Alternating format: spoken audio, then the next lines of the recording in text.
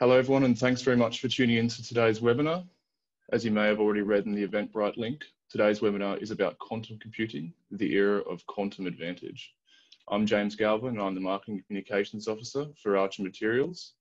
Our two panelists, as you can probably see on your screen, today are Dr. Martin Fuchsle, the Quantum Technology Manager for Archer Materials, and Dr. Adam Makaruka, an AI practitioner and IBM Q Ambassador for IBM. I'll just briefly run through their bios. Dr. Martin Fuchsle is an honorary associate of the University of Sydney. He has 10 years experience in building quantum computing devices and technology. During his postdoctoral research at the University of New South Wales Centre for Quantum Computing and Communication Technology, he developed the single atom transistor. Martin was awarded the AIP Bragg Gold Medal for Most Outstanding Physics PhD in Australia for his thesis. Dr. Adam Makaruka is a data scientist and IBM Q Ambassador within IBM Systems, where he's developing deep learning cases and demonstrations for clients on IBM's deep learning platform. He completed his postdoctorate at IBM Research Australia in 2018, where he worked on deep learning applications for the financial services industry. Adam has more than 8 years experience in using and setting up high performance computing environments. Now I'll just quickly run through a few ground rules for the webinar before we begin. Today's webinar will have a Q&A session at the end. However, you can submit questions during the webinar to be answered at the end. There should be a little button down the bottom of the screen with the Q&A where you can submit these questions. Due to limited time and the high number of attendees we have, we may not get to every question, so I hope you can understand. If you do have additional questions, feel free to flick them through to the hello@archerx email box, and we'll endeavour to get them answered for you. And now I'll pass it over to Adam to present first. Excellent, thanks for that introduction. Let's bring up my slides. All right, I'll just confirm you can see the slide there. Excellent. So, yeah, as introduced, I'm Dr. Adam Makaruka. I'm an AI practitioner at IBM Q Ambassador. One of my roles is to talk about and evangelize quantum computing, particularly IBM's quantum computing technology. And in this session, I'll give you a bit of an intro into what quantum computing is, what types of problems it should solve or help to solve, and what IBM is doing in this space, what hardware we're building, what software we're designing, so that we can enable quantum information scientists to build and design new algorithms. So I want you to think about a quantum computer. It's kind of like a big supercomputer. It promises to be faster and more powerful. But let's start at what our current generation of supercomputers do and solve. So I've worked on supercomputers for much of my research life, and they solve problems like weather modeling, machine learning, AI, and drug design and discovery. And in fact, the quantum computer, the supercomputer here, one of the world's most powerful systems, known as the Summit supercomputer, located out at Oak Ridge National Laboratories in the US, is in fact doing drug discovery to help combat the novel coronavirus. And drug discovery is one of the use cases that we see on supercomputers all over the world. One of the highest compute use cases that are on these machines. And we design drugs on computers because designing them in real life costs lots of money and takes a lot of time. It's hundreds of millions of dollars to test and design a new drug to combat a new disease or virus. So we design it computationally because that way we can test thousands, sometimes millions of drugs against different targets. But the challenge is if we increase the size of the drug or the complexity of the virus or the macromolecule or the protein that we're testing against, we actually massively increase the amount of compute we need, to the point that even the current generations of supercomputers can't solve those problems. So we make decisions about simplifying these models to allow us to run them on these machines that we have today. And by simplifying them, we actually make them less accurate And then these drugs don't necessarily always work. And instead of getting maybe 2 or 3 good candidates, we get 50 or 60 good candidates. And this is a challenge. So what we'd ideally do is not have to sacrifice accuracy and be able to run these drugs on with their full accuracy with no compromises. But and we just can't do that on this generation of supercomputers, and these problems are intractable. And here's an example. If we were to try and model something like penicillin, an antibiotic, and to help us design a new type of antibiotic, well, we'd need more classical bits, the fundamental computing unit, than there are atoms in the known universe. That would mean we'd have to build a supercomputer that used all of the atoms in the universe. Like, clearly impossible. But with a quantum computer, if we used qubits, so the quantum analog to bits, well, we'd only need 286 qubits. It's actually reasonable and something that we're not too far off. We're at 50 or slightly over 50 qubits at the moment. So we could soon see that we could run penicillin, something that would be impossible otherwise, with full accuracy on a quantum computer in the near future. This would help design new drugs, new novel drugs. But we can't only just do chemistry. There's a whole range of other problems that we see quantum computers useful for. Complex scenario simulations, where we can increase the number of simulations with higher quality samples, much larger degrees of freedom as input. We can maybe apply it to things like machine learning and AI to increase the complexity of the input data or the complexity of the models. And optimization. Route optimization is one example where we're taking, working with automotive industries and trying to optimize where you might send a vehicle, so to minimize the amount of driver would have to drive and reduce the lead time to the pickup of a passenger. Another example of optimization tasks I thought might resonate with the crowd is around portfolio optimization. So in a portfolio, you have a bunch of assets and you're trying to solve 2 problems, trying to minimize the risk that's in that portfolio and maximize the profit. And you do this by optimizing the percentage of how much asset you hold. Now, you will see that most managed funds typically have numbers of assets under 200. And that's because optimizing any portfolio with more than 200 assets is actually really challenging, computationally impossible to do in some cases. So, but with a quantum computer, you could potentially increase the assets in that portfolio to hundreds more, or even thousands. And that would give us a more diverse portfolio, which should lower the risk, but also potentially increase the profit. So these types of problems is where we see quantum computers being useful. And they have the problems I've described and the use cases I've described use a set of mathematics and tools and techniques that are applied across different domains and fields. And so we see quantum computers solving a range of problems in all sorts of different fields. But what they are going to specifically be used for is hard problems. They are like a supercomputer. You're not going to use a quantum computer to write up a Word document or build up a slide deck. That's just not what they're used for. They are designed specifically to solve hard problems. And the reason they can work and solve these hard problems is because they are based on a fundamentally different operating procedure to our classical machines. And I say classical because our standard machines, our laptop, our phone, our current generation of supercomputers are based around the idea of classical physics. Whereas a quantum computer, obviously it's in the name, is based on quantum physics. And this has different behavior that allows these machines to actually perform differently and to, as the number of qubits grow, to grow exponentially in the amounts they can compute. And so one of our researchers, Jay Gambetta, likes to say you're thinking too classically. And he likes to say this because we have to think differently about how we design the algorithms that run on these machines. We can't just take a classical algorithm, run it on a quantum computer. We have to design it differently. And so it is a fundamental change. And one of the fundamental differences is the unit of computation that we use.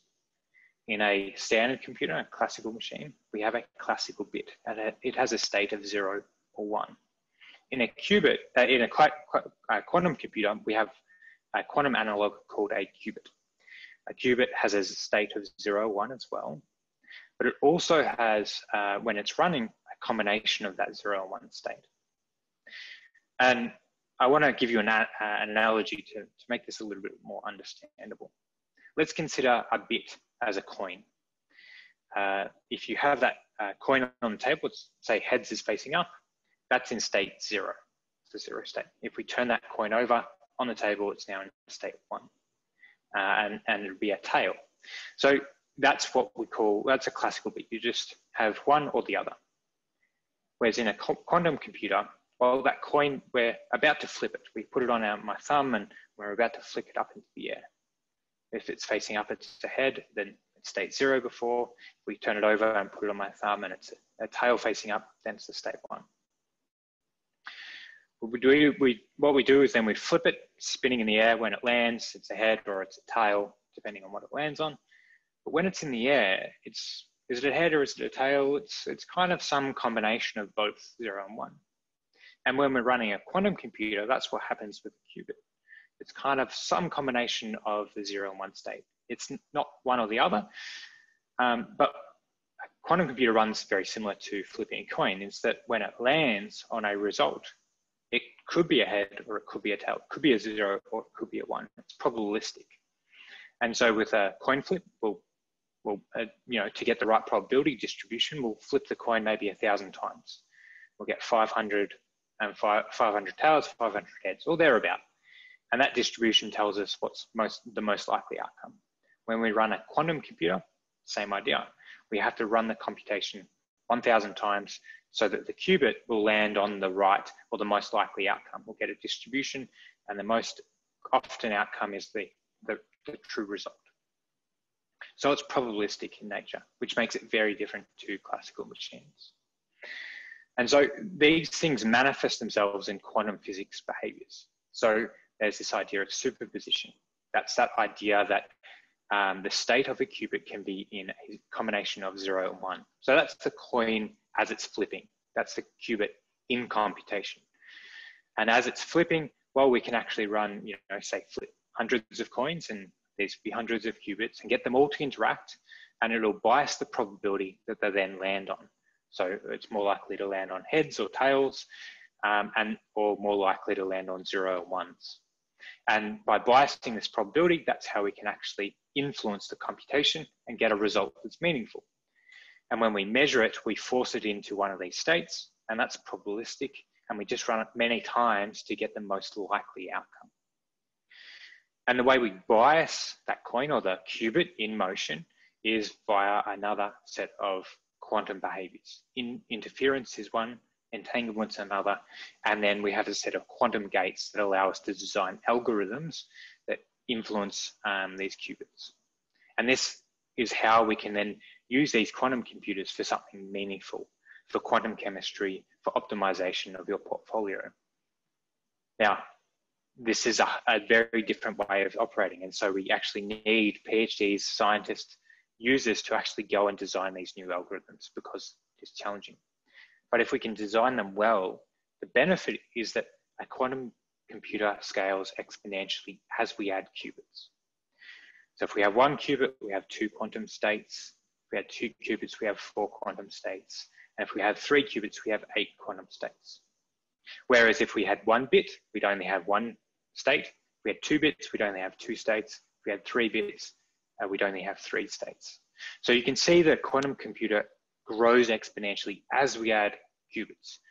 So when we get to this number of 275 qubits, well, we have so many quantum states that we have, more quantum states than there are atoms in the observable universe, which means we could never design a normal classical computer that could actually beat this machine.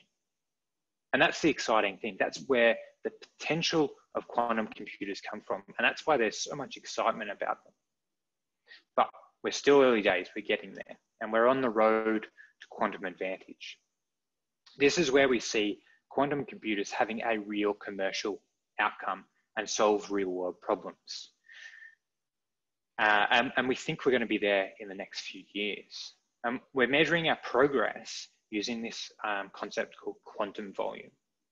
And quantum volume is the combination of not just the number of qubits, but how high quality those qubits are.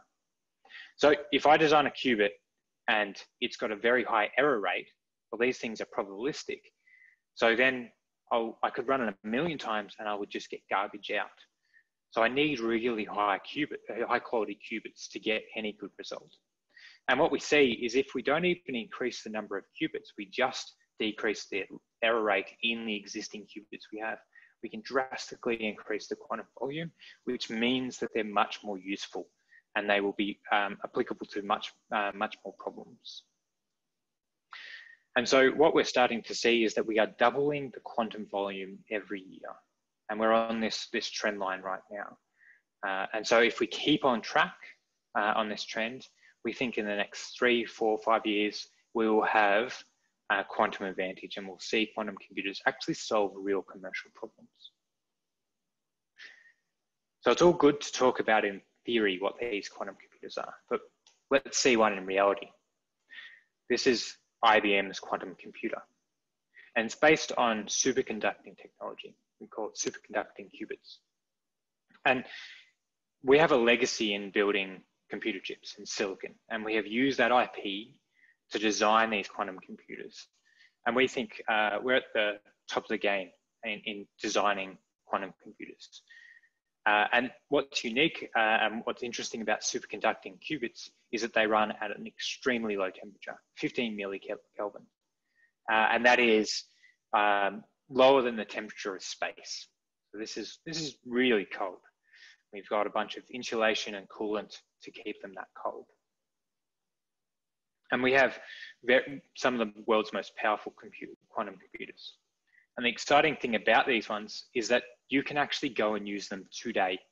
We have an online platform for researchers, scientists, and anybody who's interested to jump on and actually experience and use a real quantum system with our software. And that's called the IBM Q Experience. So you can go in there and design your own quantum algorithms. We have a free tier and premium tier, and you can just go and log in today and actually use a real quantum computer. And we have some simple online graphical tools to allow you to design algorithms.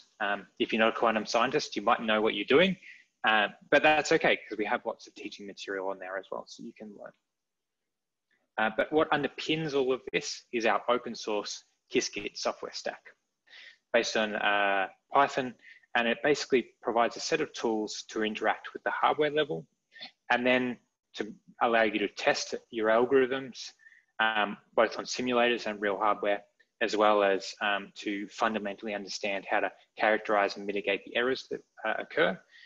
And then a framework on top of that to build high-level libraries that other users who don't need to understand the quantum algorithms can actually leverage for things like optimization, machine learning, or quantum chemistry. And what's really cool about this platform is it's actually hardware agnostic. Anybody who designs any quantum hardware can actually leverage this software stack to allow their users to build algorithms that will run on any hardware. And it's all open source. And we have a big community around this. You can log on to our GitHub page, check out our software, and actually get involved in the community, which we're building out of users. And we've just run our summer school that had over 1,000 attendees. And we have massive events worldwide where we engage and encourage users to get involved in developing on our hardware and developing with Qiskit, our software stack. And then we have the IBM Q Network, which is how we engage with commercial entities, startups, and research organizations. And here in Australia, we have,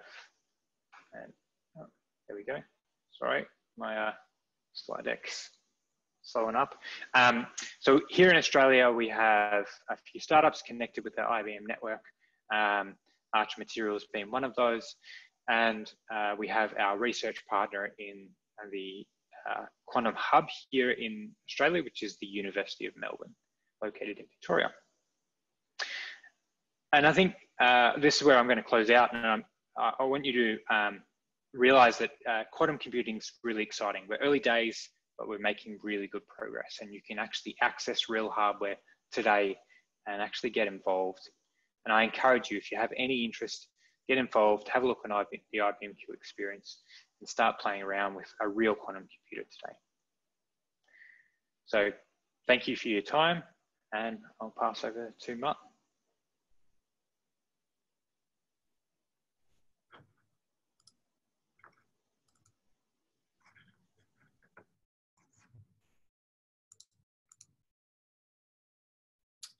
Well, thank you, Adam, for this interesting talk and for introducing the IBM Q Network. Hi, everybody. My name is Martin Fuchsle, and I'm the manager of quantum technology here at Archer Materials. So this is Archer's part of the presentation. And I just want to say thanks for taking the time this morning to be part of this webinar. I'm definitely very excited to tell you about some of the quantum technology that we're developing here at Archer. Just quickly before we begin this talk, a reminder that this is an informative presentation, so it's by no means any form of investment advice, but more importantly, and at Archer we're always quite proud to say that, unless it's otherwise stated, all the images, all the photos that you see, they're our own. So they're our people in the labs, they're our materials, and they're our data. Now, because many of you in the audience today will have an investment background, let me just give you a very quick snapshot of our company. So Archer has been listed on the ASX for over a decade now, and you can see on the top there our stock ticker. Now all this is publicly available information, but one thing that I want to just point out, that following a recent capital raise, we have over $8 million in the bank and we have no corporate debt. So we're truly in a healthy position to drive forward this technology development over the coming years. And for those of you that are interested, please visit our website, the link's down there, for more details. So Archer is a materials technology company, and our aim is to develop innovative technology in cellular areas, in quantum computation, in human health, and in reliable energy. And today's presentation is entirely focused around our quantum technology. So we already learned from Adam's talk just then, quantum computation or quantum technology can get quite technical sometimes, but I just want to point out that this is not meant to be a deeply technical presentation. So it's rather a high-level overview of the technology we're developing, so you understand what makes our proposition at Archer so exciting. So for today, there's two things that I want you to take away from this talk, and I'll go into more details on those in this presentation. First, I'm going to give you an overview of our technology and its development towards a quantum computing processor, which we dubbed 12CQ. And I will also tell you where this technology fits into the wider quantum computing ecosystem, so you understand where the value of our proposition comes from. And secondly, I will give you more details on our engagement with the IBM Q Network and how we intend to use IBM's quantum software platform Qiskit that Adam has already introduced for our own chip technology. So this image on the top will look familiar. So before I tell you about Archer's quantum technology, let's just again take a step back just for a moment and look at computing, at computers as a whole. So one thing, again, we've already learned this morning from Adam's talk, that quantum computing is fundamentally different from a traditional, or what we call a classical computer. But despite those fundamental differences, there are definitely parallels between both technologies, classical and quantum, and I think it's quite instructive to point those out. So if you think about a classical computer, most people will think of a desktop PC or a laptop. But of course, we all know, and we've just seen that, there are much more powerful machines out there. So again, here's an image of the IBM Summit supercomputer. Now this machine, as we just learned, is extremely powerful, but you can also see that this thing is as big as a warehouse, which obviously means it's quite limited in ownership. So the important point here is that classical computing devices run the whole spectrum, from such powerful supercomputers on the one hand, down to portable devices such as your laptop or even your mobile phone. And the same is expected to hold true for quantum computing as well. So if you look at the image on the bottom, that's just an example of a commercially available, very early stage quantum computer, which just like a supercomputer is bulky and it's expensive. And again, that sets limitations on its ownership and use. And at the moment, quantum computers in general are still at a very, very early stage. And in general, they're still bulky and expensive. And one of the main reasons why quantum computers are so bulky is because they rely on extreme cooling of their quantum hardware. I mean, we just heard these quantum computers are cooled, the hardware is cooled to temperatures lower than the temperature in space, so wow. And what you see in that lower photo of the quantum computer, the bulk that's associated with it is actually mostly the cooling equipment rather than the quantum processor chip itself. So looking at this bulky quantum computer and going back to our analogy with classical computers, the obvious question is, well, what about mobile devices in the future? What about consumer devices? Well, there's obviously going to be a demand for more computational power in those devices as well. I mean, if you don't believe me, just think about what your phone can do today and compare that to what your phone could do 15 years ago. And quantum computation in many ways represents the future of powerful computing. So of course, there will be demand for quantum-enabled consumer devices. And this is where Archer comes in, because we offer a technology that has the potential for operation at room temperature, which does not require extreme cooling, and which allows for easy integration with existing electronic devices. And there's a huge opportunity in this, because enabling quantum functionality, not just in these large, bulky, expensive systems, but in portable consumer devices would greatly accelerate the adoption of quantum technology as a whole.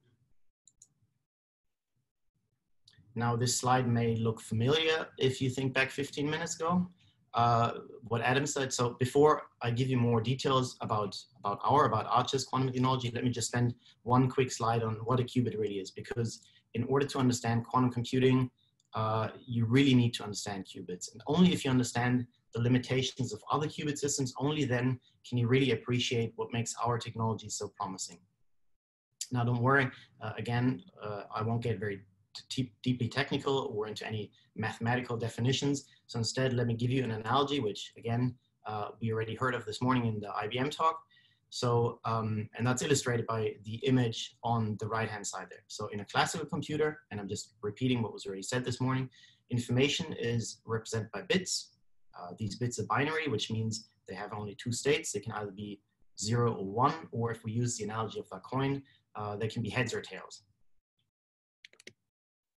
And a quantum computer, on the other hand, uses quantum mechanical states to represent information. These quantum bits, or qubits, can be both heads and tails at the same time. And that, as Adam already said, is something we refer to as superposition, which is illustrated by the image on the bottom, where you can see the coin is both heads and tails at the same time. And it's because you exploit quantum mechanical properties such as superposition, is that a quantum computer is much more powerful than a classical computer for certain tasks.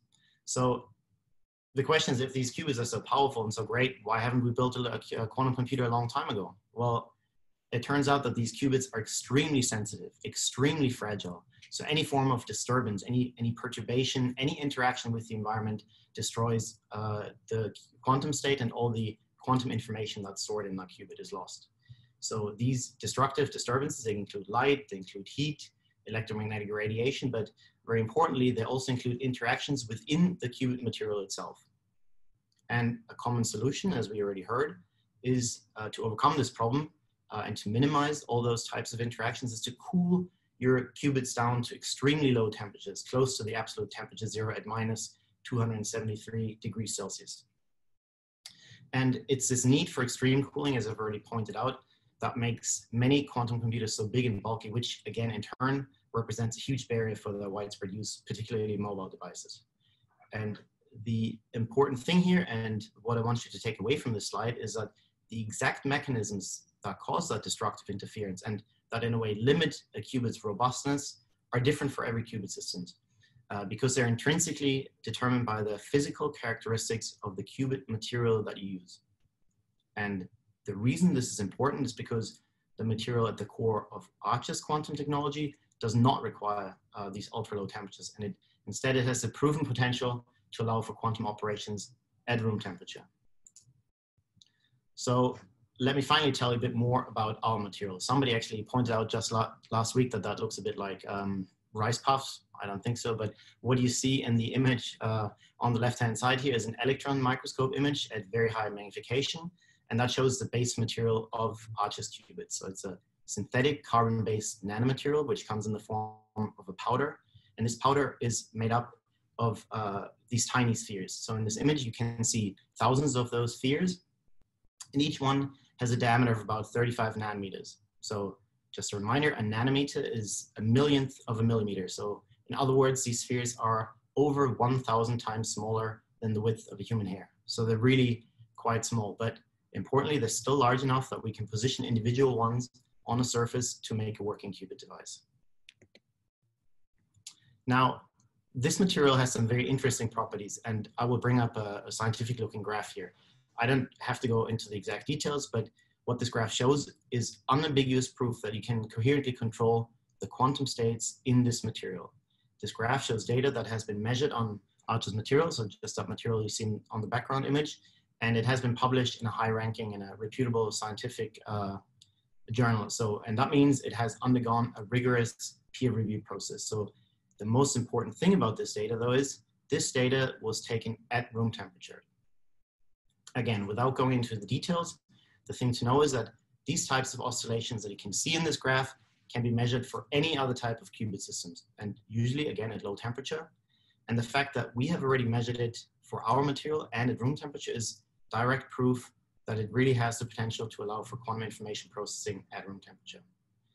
So the take-home point from this slide is that the material at the core of Arch's, of our quantum technology, it's easily made, it's easily processed, and in contrast to most other qubit systems, that it has the proven potential to enable quantum operations at room temperature. So it circumvents the cumbersome need for extreme cooling, which burdens so many other qubit systems. Now, the data in this graph I just showed you on the last slide was taken on a bulk quantity, which means it's trillions and trillions of those nanospheres. And a key part of the development is to be able to repeat this type of measurement, not for a bulk quantity, but just for a single one of these nanospheres, because it's the single nanospheres that define the qubits in our system. And this slide gives you a summary of our technology development towards this goal, towards a viable qubit processor over the past 12 months. This slide may look a bit more technical, a bit busy, but just bear with me and I'll walk you through it. So let me first explain a few important points, which are summarized by the bullet points on the left. So the first thing I want to emphasize is that this is not a garage job. It's not something you do in your garage or just on a workbench. This is cutting edge technology that requires access to chip foundries, to specialized nanofabrication labs, and to state-of-the-art instrumentation. And at Archer, we have access to all those types of facilities through our access agreements and through collaborations and partnerships, both here and overseas. And this really allows us to develop the technology towards a working prototype.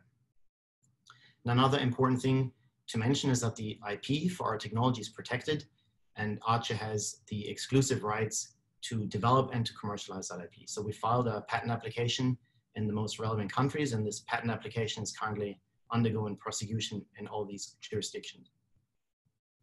So if we now look on the images, at the images on the right, these are all taken from ASX announcement over the past 12 months. And as I've said before, our work really is focused on going from the bulk material we just saw in the last slide towards a working qubit device.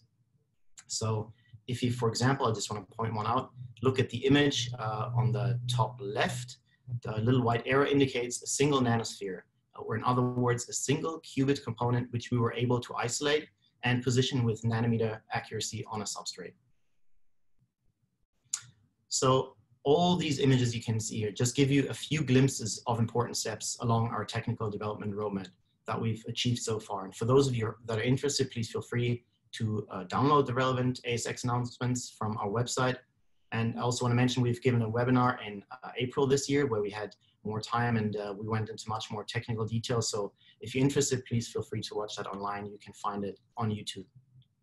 One thing that I do want to highlight though is just the image on the bottom right. And this shows part of a quantum control device that we have developed in collaboration with the University of New South Wales here in Sydney. And the aim of this device is to be able to control and to measure the quantum state on first a few hundred and eventually a single carbon nanosphere, in other words, on a single qubit. Now, these measurements will happen over the coming months, and they will be another key validation of the technology and also of our commercial viability of Archer's quantum project. Again, I won't go into the technical details of those quantum control measurements, but one thing that's important to realize is that these measurements, these types of measurements, require very elaborate and precisely tuned electromagnetic pulses and voltages in order for them to work. And these types of pulses, in turn, need to be controlled by highly specialized software. And that's particularly true when you're not just thinking about one, but devices with many qubits on them. And this is really one of the key focal points of our engagement with IBM's Q Network. So for those of you that have been following Archer's story, that have been following us for a while, you will know that Archer joined the global IBM Q Network in May this year. And I just want to dedicate this last slide to give you some more information about what this engagement with IBM looks like. So much of what I've talked about so far has been very focused on quantum hardware, because this is where our domain expertise is here at Archer. But now we'll shift gears and we'll talk about quantum software. Now, again, Adam in the first part of this webinar has already done a great job of introducing the IBM Q Network, as well as their quantum development software called Qiskit. So I don't have to say too much about what it can do, but it will give you some points on what the benefits are to Archer for using Qiskit. So at Archer, at the moment, we're still at an early stage in our hardware development, but as we further progress along our technical roadmap, quantum control software will soon become relevant. And I've already hinted at that as an example in the last slide, where we'll need specialized software to enable the quantum control measurements for single qubits, and in the future on multiple qubits.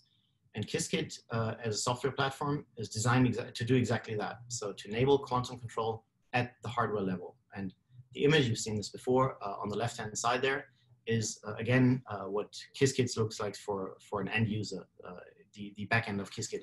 We have programming code on one side, and you also have graphical representation of quantum algorithm that you run. Qiskit is already widely used in the community, and it's hardware agnostic, as Adam said, meaning that it really can run on a variety of different types of qubit systems. And that's why we believe at Archer it's the right tool for the job. So in a sense, we believe our collaboration with IBM is a great example of Qiskit's flexibility. And we believe that by integrating it with Archer's 1to-CQ technology, we'll ultimately be able to enable practical quantum computing applications for widespread use. So I also want to mention that as part of our forward-thinking strategy here at Archer, we're actually in the process of bringing this expertise in-house by hiring a dedicated Qiskit quantum algorithm developer. And we're very much looking forward to further engage and contribute to the Q Network in the future. And this already brings us to the end of this webinar, the Archer's part. So I hope you enjoyed this talk, and I hope I was able to convey to you some of the excitement that we have for the technology here at Archer. So for more information, James already said that, please check our webpage, and you can subscribe to the newsletter. And with this, I say thank you for listening. And now I think it's time to answer your questions. So back to you, James. Excellent. Thank you very much, Martin and Adam. Perfect. Now, I was graced with a lot of questions through to my emails this morning, so some of these won't be in the Zoom chat. So I'll just quickly open some of these up. The first question, which I should have actually mentioned prior to this, is will the webinar be recorded? Yes, the webinar will be recorded. We're going to be posting it on the our Archer YouTube channel. We'll also send out a link to the webinar to all of the emails that have registered through Eventbrite and Zoom. Okay, first technical question off the rank. This is one that was submitted earlier.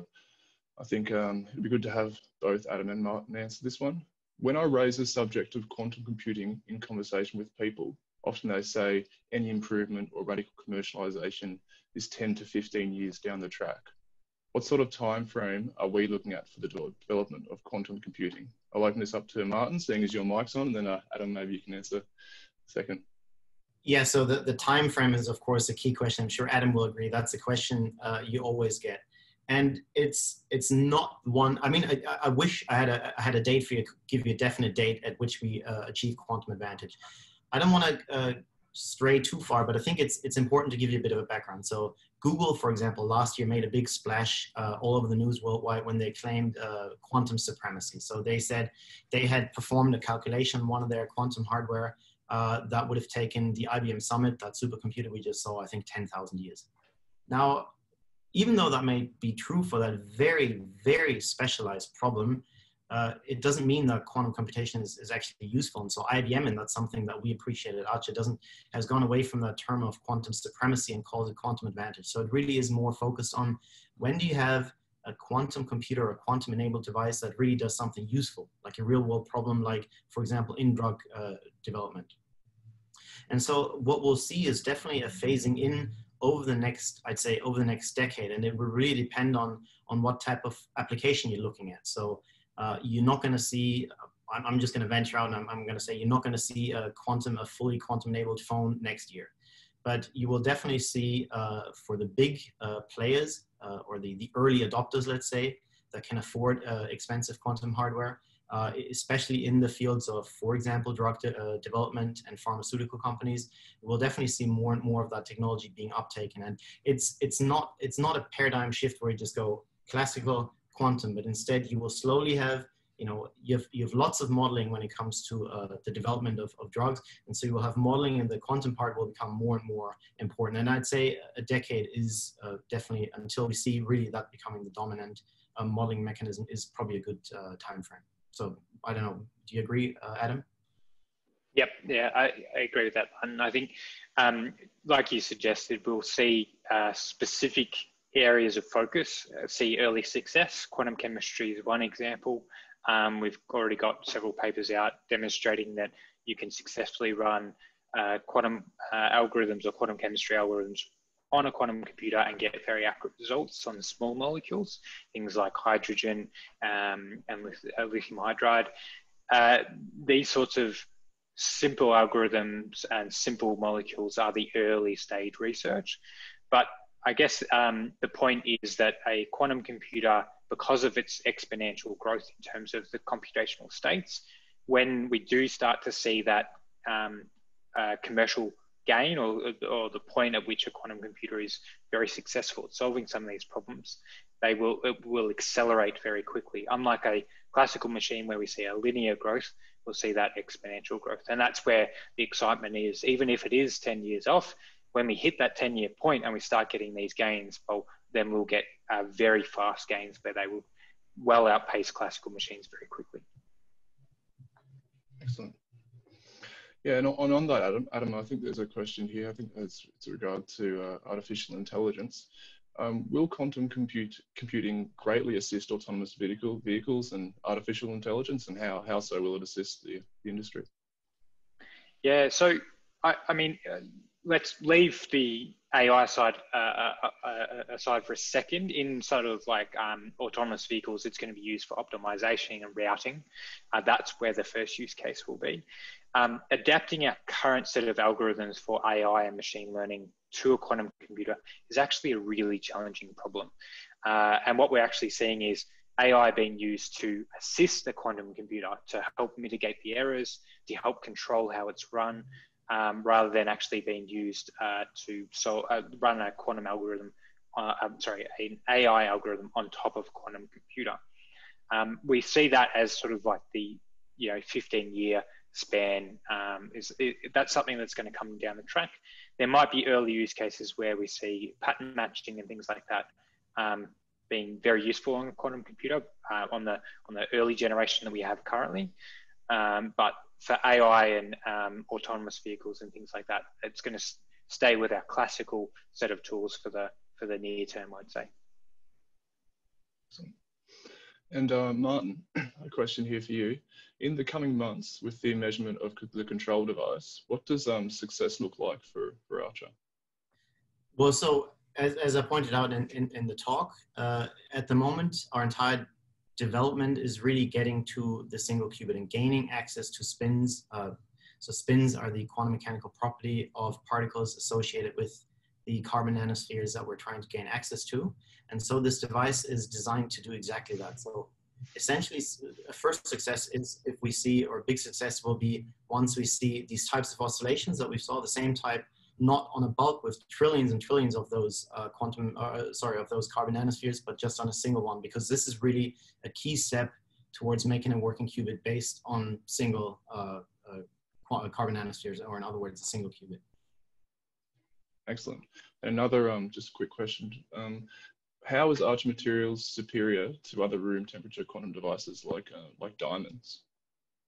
So, yeah, I just want to clearly say there is alternative offerings or proposals on how to make room temperature quantum computation possible. So we really believe it's a combination of things. So again, there's other ones that have early demonstrations of their potential to allow for that at room temperature, but those are pretty much all optics-based systems.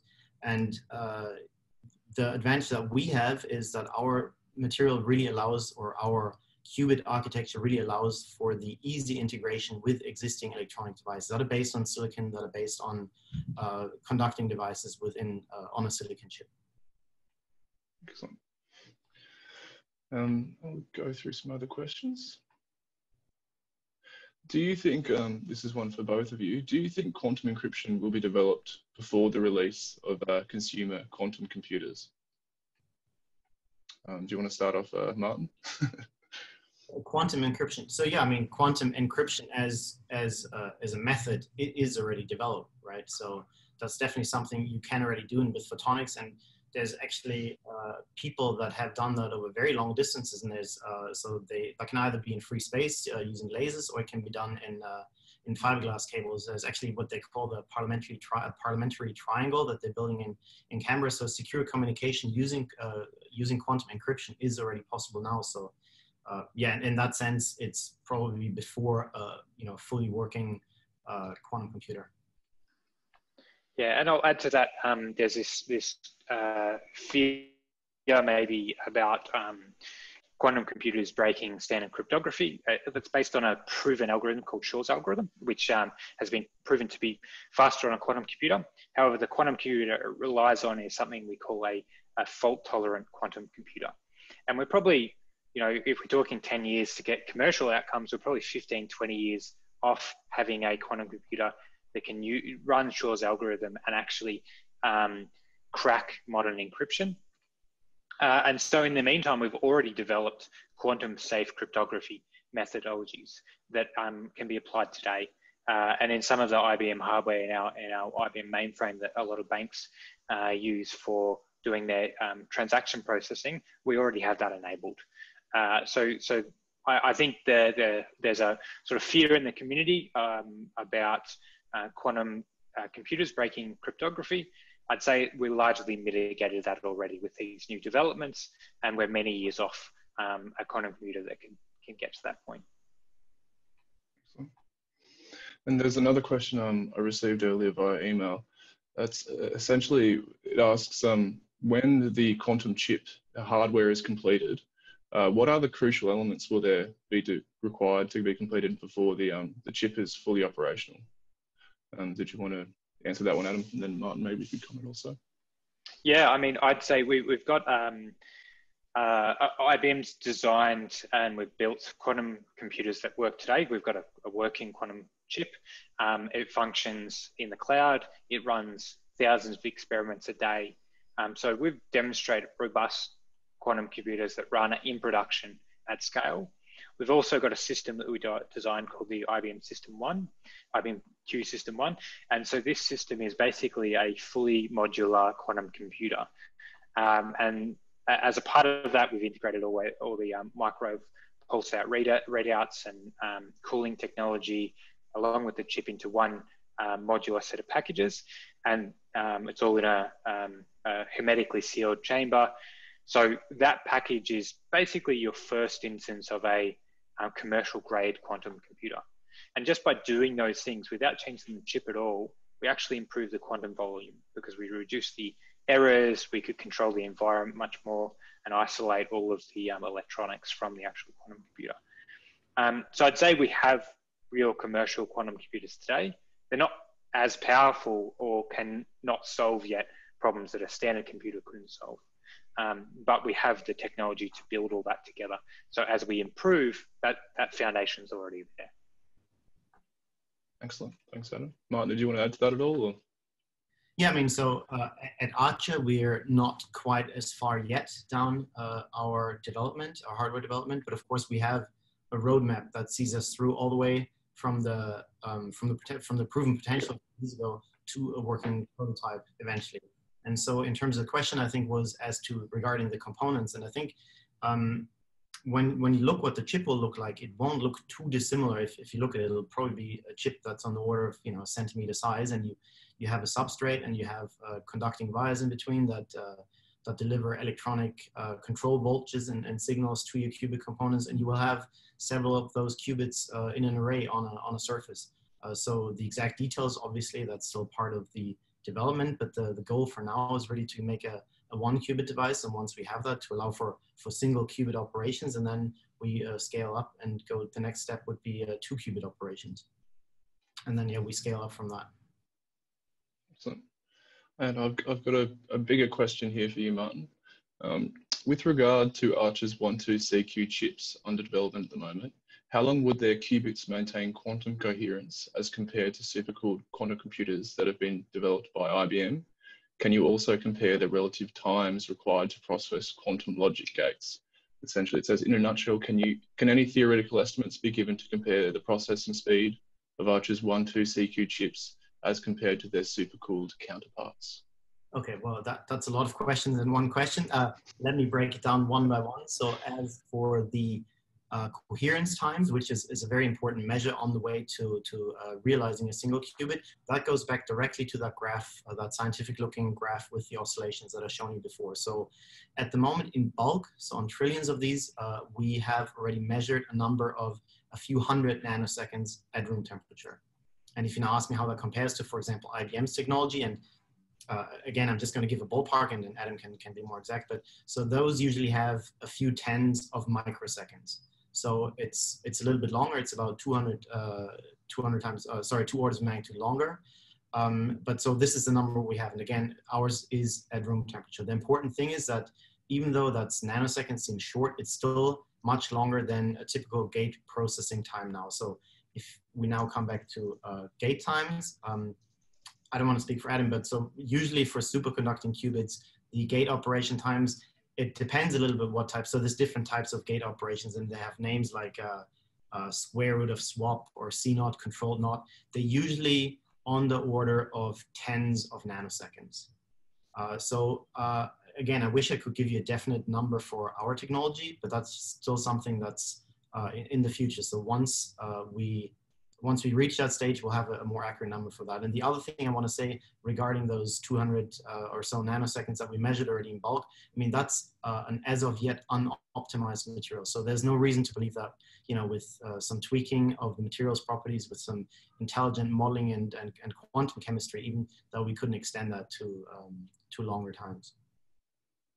Excellent. Did you want to comment on that one at all, Adam? Yeah, all I'll say is that as Martin said, or described, is that different technology has different properties. And we're at the early stage where there are many different technologies being developed and designed. And even our superconducting machines that we have, which we've got 6 or 7 different variants on our platform, have very different gate errors. They have different coherence times. So I'd encourage you, if you're interested in that sort of thing, jump on our platform. You can have a look at all the devices and get actually all of their details. So you can get all of that single and 2 gate errors, the coherence times and things like that. So, and again, I think the different technology is going to bring different behaviors to how they run these algorithms. And so this is why we like an ecosystem that's open and that's hardware agnostic in many ways, and why we're developing our open source software like that, is that so researchers can develop different hardware that has different behavior and can be used for different things. Excellent. And there's another question here from an anonymous attendee. Is it expected that quantum computing will one day replace our current personal computing technology in personalized phones and computers, or will quantum remain for specialized uses only? Do you want to start off that, Martin, then maybe to Adam? Sure. So I think in the earlier days, or even now still, sometimes people call the near term machines, they call them hybrid devices. And I think it's even Bob Sutor from IBM that points out it's not a good term to use, because if you're in the field, I think the belief is more quantum will always, like any type of machine that you will run in the future, even if it's a fully fledged quantum computer, you will always have a classical computer that controls parts of that. So I think what you will see is quantum enabled devices, especially in the near term future, where you have classical and quantum componentry or algorithms that run side by side. So I don't think quantum will completely phase out. There's not going to be a deadline where quantum completely phases out and makes all classical computations obsolete. So I don't see that anytime in the near future. Yeah, and I'd agree with Martin on that one. I don't see that happening. I think our classical set of machines do everything we need them to do very well already, and there'd be no benefit to replacing your laptop with a quantum-based laptop so when you're typing up a Word document and you hit the letter A, you get a different result because it's probabilistic. You don't want to type A and get a B or C or something. So I think yeah, for the foreseeable future, it's all going to be a hybrid. Excellent. I'll get another question that was submitted earlier. What advantages will a quantum chip have on a phone and tablet if it is integrated? I know this kind of touches on the previous question, rather than your classical phone now. So I can start out with that. So as Adam said, like classical computers are good at what they do. So it really comes down to a question of application. So not every application requires quantum. So there's two answers to this. So the more direct one is that there is already applications where it's not good enough to have access to quantum hardware in the cloud. And those are particularly ones that address, for example, secure communications. So it's cryptography, and where you'd have something like a quantum random number generator. That's something you can do with already a few qubits that could really help to, in the future, secure your communications between your device. That could be for online banking or transmitting secure messages between your device and an external device or server. So obviously, you're not going to have use for, you're not going to do complicated modeling of a new molecule that doesn't need to happen on your phone. But there's definitely applications on your phone, such as the one I just mentioned. And in addition to that, I think one of the exciting things, and that may go a little bit further out, is quantum algorithms are still being developed. So when the idea first came up in the 80s of quantum computation, people were like, yeah, that's cool. It's a nice.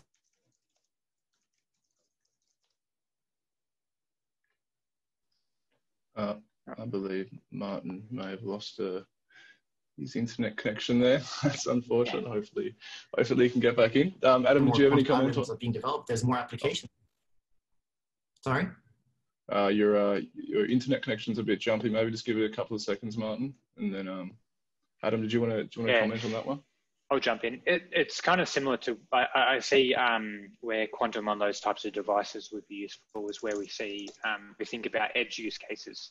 If you're doing some oil drilling, there might be AI solutions that you built that perform much better with a quantum chip than they do with a classical machine.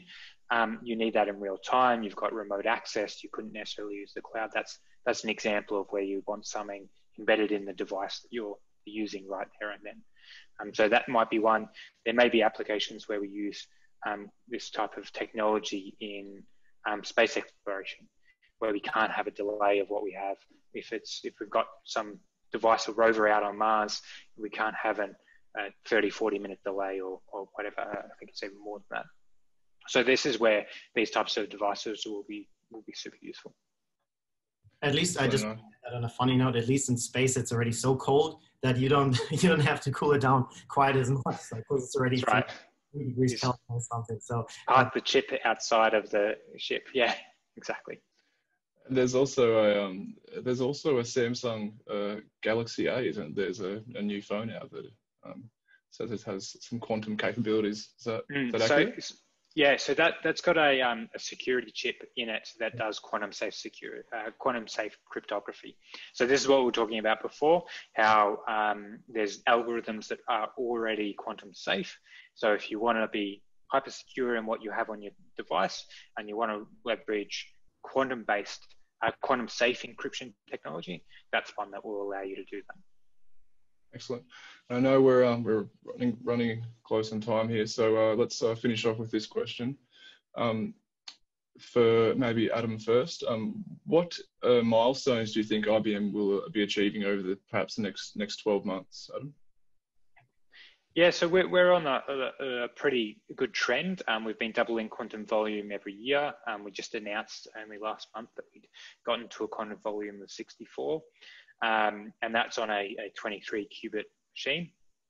And so we're on that trend of trying to, one, reduce the errors, make the current generation of qubits better, more high quality, as well as add more of these high quality qubits to our current generation of chips. So we see the trend for us is to continue on that pathway, and then also to increase this open ecosystem around our Qiskit software stack, increase the community that's using that set of tools, and to drive users to leverage what we've built in the software world and to access and continue to develop on top of our superconducting qubit platform. Excellent. And Martin, the same question. What will milestones we can expect from Archer? And also, there's another question that I think that might be good for you, Martin. What are some of the competitors that are competing with Archer, and how is Archer better in comparison? So, well, let me answer one at a time. So, as for the milestones, I mean, obviously we have commercial ones as well as technical ones. I'm gonna just speak for the technical ones. So, it really goes back to what I just said. So, the device I've shown. The next big milestone, we take one at a time. We have a concise roadmap that we follow. The next big one is really to gain access to this quantum mechanical property called spin on individual carbon nanospheres, in other words, on an individual qubit. So in other words, we're going towards a viable single qubit device where we can control, but also eventually read out the spin information that's stored on that. So in terms of technology, that's it. And so the other question was pertaining to the competitors. Who are your competitors and where are they at in comparison to the pursuit of quantum technology? Well, I guess we've already, Adam has already given quite a broad overview. I mean, so there's IBM does superconducting. There's also ion trap based qubits that are out there. I mean, there's numerous other proposals. It's probably going too far to put each one into their corner. I mean, our hardware development, we don't have a qubit quite yet, but we have other advantages, and that goes back to what I said in the talk. It really depends on your end user case. If it's a stationary machinery, a piece of equipment that's bulky, or if it's a quantum enabled device that may one day be in a mobile and a portable device. What I do want to say though, there's in that talk we put that in. There's an excellent report by BCG. It's 20 pages.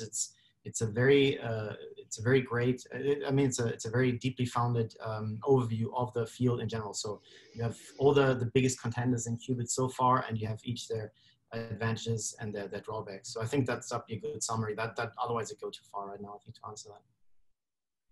Excellent. Well, I think we've gone over, but thank you very much for your questions, everyone. Now, I know there are numerous questions that we haven't had answered. Unfortunately, that's just the way things go. Thank you very much, Adam and Martin, for joining us this morning, and thank you for those tuning in. As I mentioned, we will send a recording of this webinar out to everyone who's registered to attend, and we may also send out some additional information, some additional reading. Thank you very much for joining us this morning, and hope you have a great day. Thanks, guys. Thank you. See you later. Thank you. Yeah.